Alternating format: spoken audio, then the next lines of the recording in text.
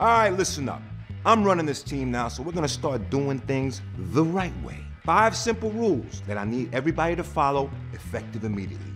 Rule number 1, green Post-its are for the closed files. Yellow Post-its are for forms that need my signature. And the pink ones, right here, are for field reports. I don't know how many times I gotta say this shit. This ain't no motherfucking office supply store. You take what you need and you put everything back exactly the way you found it. I got this shit organized, all right?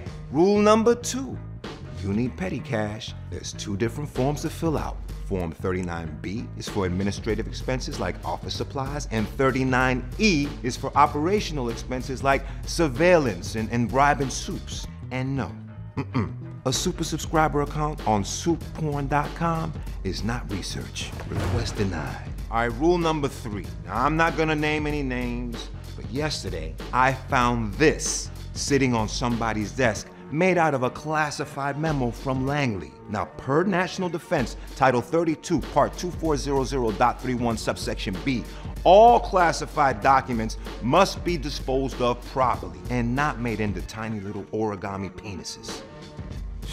Rule number 4, you need a weapon and ammunition?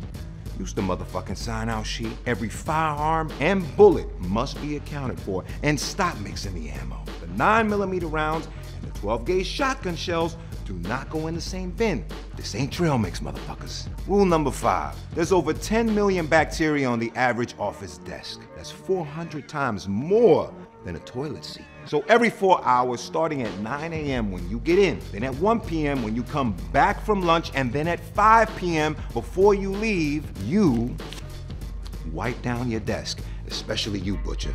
See? 5 simple rules. Easy. And if you don't like it, you can eat my dick.